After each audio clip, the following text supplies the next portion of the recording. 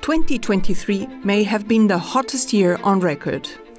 The global average temperature reached almost 1.5 degrees above pre-industrial levels. The climate crisis is becoming more and more tangible. It is forcing changes to the economy and the financial system, and therefore also for the ECB as the central bank for the euro. We just published our new climate and nature plan for the next 2 years, and this is what we will discuss today. You're listening to the ECB Podcast, bringing you insights into the world of economics and central banking. My name is Stefania Secola. I'm joined today by Irene Heemskerk, who's leading the Climate Change Center here at the ECB since its creation in 2021. Welcome, Irene, and thanks for joining us today on the podcast. Thanks so much, Stefania. I'm happy to be here today and talk to you about the very urgent topic of the climate crisis and what it means to the work for us at the ECB. Let's start from the beginning. The ECB's first climate action plan was one of the results of the big monetary policy strategy review that was concluded in July 2021. It was a big step forward, the first time we defined what we as a central bank can do to help tackle the climate crisis when it comes to monetary policy. There was, of course, a lot to do and a lot of work going on in other areas, in banking supervision and financial stability, for example. So in 2022, we compiled all our climate-related activities in the ECB Climate Agenda. Now, the time for a first review has come. Irene, what has changed over the last 2 years? Thanks so much for this question, and I think it's an important one. The first climate action plan that came out of the monetary policy strategy review was published in July 2021. It contained a long list of climate actions that we were planning to take on what are we doing with our corporate bond holdings, what are we doing with our macroeconomic projections, are we improving our statistical indicators to also have the data from climate change. And I can tell you today, we delivered at all fronts. So we have committed and we have delivered. Okay. And not only on our monetary policy operations or monetary policy actions, but also the reference you made to banking supervision, to financial stability, we also did an assessment, what is the impact of the banknotes that we use in our daily lives. So at the ECB, we have taken action at all fronts, and we just need to continue to do this. All these activities have shown, they come to the conclusion that we better take action now and invest in a transition than leave climate change unabated, because the cost will be much higher if we don't do anything and have the climate heating and the planet heating and face the consequences of that. So taking actions at all fronts, that doesn't mean that we're there. And I think we also have to be modest there. We have set steps, and I think important ones, but we're definitely not there yet. So over the past half year, together with all the colleagues involved at the ECB and the team, the Climate Change Center team, we did a big exercise. We took stock of everything that we had been doing, and we also looked into, but what is it that we need to do next? And we didn't only look inside the organization. Of course, we also looked into, what are NGOs telling us to do? What is the agenda of politicians? What are scientists telling us? What are academics telling us? So we really had a big stock take, and also what are other international bodies doing, like the G20, G7, how are they approaching the topic? So we compiled all this information and we looked into, what does it mean to us and where should we really be focusing on? So this is what resulted in the Climate and Nature Plan that we just presented. We need to focus on a few areas where we see that really need more work. Yeah. And that is, how do we navigate through this transition?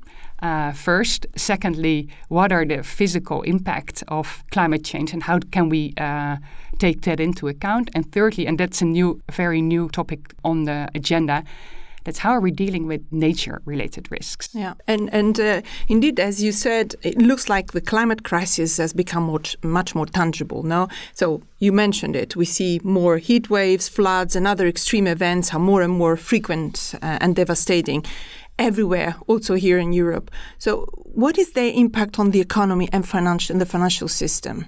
Yes, so I think in the introduction, Irene, you mentioned we're facing already 1.5 degrees global warming.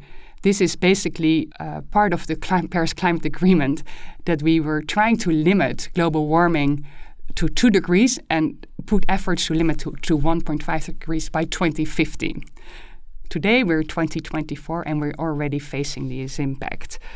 So this really affects the economy. So you can think of the wildfires in Greece. We have seen this will affect tourism.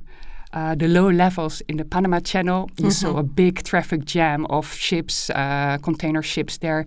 This, of course, will also affect supply chains of bringing the goods around the world. And thirdly, there is an impact of government expenses to deal with this. So it is key for us as a central bank to see how these kind of events affect the economy and also the financial system. So, for example, we have been looking into what is the impact of food prices on inflation. So we looked at the heat in 2022, and we found out that it already contributed to 0.8% point to food price inflations in the euro area 1 year after. Okay. Another example I want to give, if you think about I don't know if you remember it, but there were heavy floods in Slovenia in August in 2023.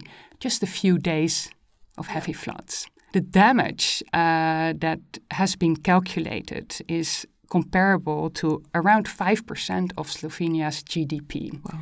Just washed away in a few days' time. This means that governments have to deal, and I'm just giving this as one example because Slovenia is, of course, not the only country facing these kind of extreme weather events. Yeah. And then thirdly, the financial risk. So imagine houses in Europe that are in areas that are threatened by floods or wildfires. The value of these houses would go down, right? If you would buy a house nowadays in an area that is threatened by flood or wildfire, either you would negotiate the price to go down, or maybe you would not even consider to buy it. Yeah. Imagine a bank that has a mortgage based on that house, and imagine the bank has a lot of mortgages in areas that are to houses in areas that are threatened by these kind of events. Yeah. This will cause financial risk for the banks that are invested in those areas. Absolutely. So there, I think you see the impacts of the physical risk on the balance sheet of governments. You see it on the supply chains of the economy. How do we really get our economy going, and also on the financial risks for banks? Absolutely. And how does our climate and nature plan address this? And what can we at the ECB do about it? Well, a lot of the things that we do is, of course, finding out how does this really impact our work.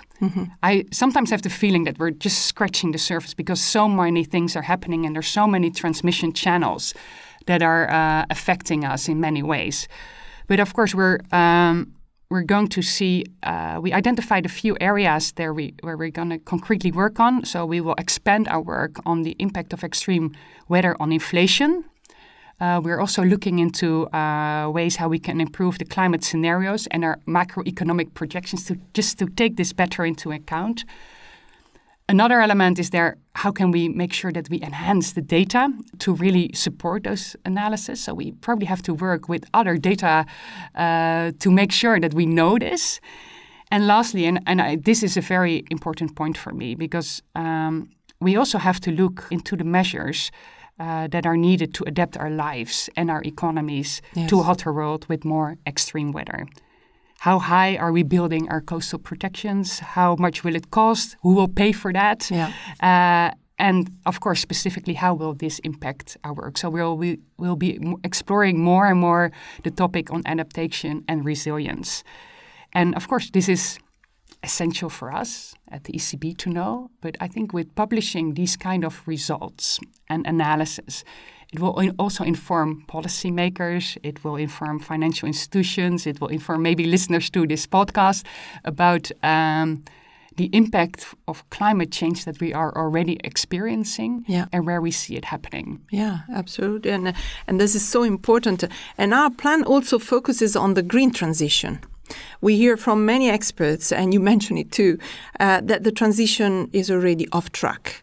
So what can we do here? Yeah, that's a good point. And what I said, the ECB, we really try to do everything we can. But if we talk about green transition, of course, governments have the best tools in hand to make sure and guide our pathway. This is the economy we want to build. This is the way we should do. These are economic activities that we are going to phase out or not. And these are the subsidies we provide. So, of course, the first and primary responsibility sits with them. But President Lagarde always makes this really, or she has done so in a few interventions, made a really nice comparison. We're all in the bus. We're all in the same bus. So governments are the drivers of the bus, but we're in it as well. It is up from now till the end of 2030. So only 6 years that we can meaningfully do something to bend the curve from the 3-degree scenario or hotter world scenario we're on now to bend it lower and bend it along the Paris Agreement. I think we're really in the last phase there, last few years, that we can meaningfully do something about this. Yeah, absolutely. Mm-hmm. So that's also why we identified as one of the focus areas for the new climate and nature plan, navigating the transition. So we identified a few actions that we're going to take. First of all, what are really the structural implications of such a transition? And then you can think of labor markets, so jobs will change. And so how do we make sure that the labor markets are in good shape? How are we going to meet the new supply demands? What kind of resources do we need for this transition? What kind of other structural changes in the whole value chain? So meaning from building something from scratch to the product that it's finally you can find in the supermarket. How will that work? So all these structural changes, this is something we're going to look much deeper into. So really the economic analysis on that. Another aspect, how are we going to finance this transition? Yes. So the European Commission estimated that it will require investment of around 1.25 trillion euros on average each year from now till 2030. And that is a lot of money. But where is this money coming from? It's not only the public finance, the governments who can pay for that. It's not only the private finance. And so how can we make sure that this finance is being unlocked? What are the barriers there? And how can we make sure that happens? So we're going to investigate deeper into what is the investment gap and what is the money coming from there. Sounds like everybody has to do really something in this. It's a huge undertaking. So everybody's needed for this. Yes, absolutely. And we really have to look jointly together. Okay, what is the economy we want to build and how are we going to build it? And what are the trajectories that we're going to invest in, make it happen, and look for the opportunities. And change a bit our mindset of we've been doing this for forever. Let's change it. Okay, maybe we can do it another way, and that is as efficient. And what you already see is that the investments in the renewable energy and also the production of renewable energy is rising faster than expected. Yes. So there are luckily enough very good examples and promising developments at this point in time. And the last point I want to make on this is also and that's a bit what I refer to, we're also in the bus. So, of course, we have to take into account the risks and the effects, and we have to analyze it. But we also look into, within our mandate, what can we contribute to the transition? So what we'll do is we'll also look further into what kind of considerations can we do in our monetary policy instruments. We already implemented the tilting of our corporate bond holdings. So that means that we're investing more in corporates that have a better climate score, so have a better in the transition to a net zero. We committed ourselves to review if there are elements to do, if we can do something about it. But here, what you said, we all have to do something at this front. Yeah. And you just mentioned monetary policy in this context. In fact, some have criticized ECB for keeping rates high, which makes green investment more expensive. What is your reply to this? I've read this, of course, but first I want to say that price stability is the best contribution that we can make to foster the green transition. So if we have prices stable and we keep inflation low, this is also a very important prerequisite for any investments people make or the economy needs. But having said that, if there is a reason for us to reconsider any action that we can take, we'll do it. We have it in the plan. If we have anything that we see that we can do which fits our monetary policy mandate, that the data is available, that everything is there, we can reconsider at that point. Thank you. Thank you, Irene. Looking forward to see how this develops. Finally, something that caught my eye in the new plan is the addition of the word nature in the title.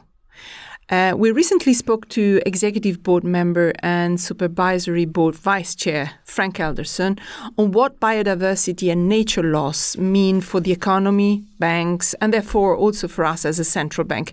And dear listeners, we'll add the link to that episode in the show notes for you. So how is nature reflected in the new plan? So nature is quite prominently reflected. So it's one of the focus areas of the new plan. So we see it really as an emergent topic that we just need to explore further. The top podcast you referred to already, I think, sets out really well on why it is important. But let me put something here or add something to this conversation here. We did some initial work on it at the Climate Change Center at the ECB. We looked into what is the dependencies of our economy on 4.2 million companies in Europe on ecosystem services like water, like land, like pollution or fresh air. And we found that over 70% of companies in Europe are highly dependent on one of these ecosystem services. Yeah. At the same time, we know that the ecosystem service, so nature, is degrading massively.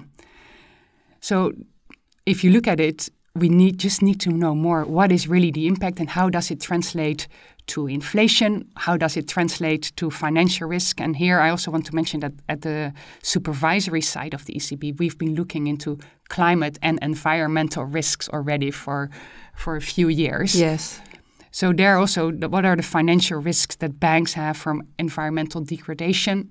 Therefore, we included in the plan very prominently as one of the 3 focus areas that we're going to further explore what does the nature degradation means for inflation, financial stability, and also for financial risks for banks. Yeah, thank you. Thank you so much for being our guest today. It seems to me that the key message here is it is urgent to take actions for all. I mean, there is not one actor that can say, okay, I've done my bit and here I stay. Irene, as you might know, I like to close our episodes by asking our guests for a hot tip. What do you have today for us?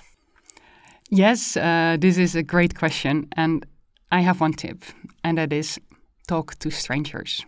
And that's basically why I come up with this tip is because to fix the climate crisis, we all hold a piece of the puzzle. And we need to work together, and we need to look beyond the bubble that we are operating in and learn from each other where the opportunities and challenges lie. So what I've done since over a year now, every month I try to talk to someone that I would not usually have encounters with, but I'm just curious to know what is it that you're facing on the green transition or the nature crisis that we're facing, and how are you going to deal with it? And to give you a few examples, we had a great conversation with climate scientists. So Andre, the climate scientist in the Climate Change Center, we grouped together climate scientists and we asked, what should keep us awake at night? Mm-hmm. Well, tipping points. Yes. What is it that if the ice sheets melt, and the sea level really rises, or these compound effects, you have a drought and you have other complications there. So that really gave me insight, okay, these are areas that we need to focus on. And the physical risk focus area is really also coming from that talk, right? Yes. But it isn't always just science. I also talk to the bakery around the corner, right? How are you facing the energy transition with your high energy bills and the food prices that you're facing? And he told me that he just bought this electric van to do these deliveries and really saw the impact of the food prices already with the bread he's selling. So also these things. And this month, I'm going to visit the Port of Rotterdam to talk together with Executive Board Member Frank Elderson to talk to some companies. How do you finance the transition? What are the hurdles you're facing there? And what are the challenges and also the regulatory barriers you'll be facing? And this is just so important to get insight because we need to move so much more to action. And we can't do it alone. So we need to learn from each other and get out of this bubble, talk to people, learn from them, get inspired and find solutions together. Thank you. And action starts from being curious Don't hide that there is a problem and actually ask everybody around you, how do they live this? Thank you so much. Really, really interesting hot tip. This brings us to the end of this episode. I want to thank Irene Heemskerk, head of the ECB's Climate Change Center, for joining our conversation today. Thank you. Dear listeners, check out the show notes for more on this topic. And you've been listening to the ECB Podcast with Stefania Secola. If you like what you've heard, please subscribe and leave us a review. In the spirit of Europe, I'd like to end in Croatian and say, do viđenja. Until next time, thanks for listening.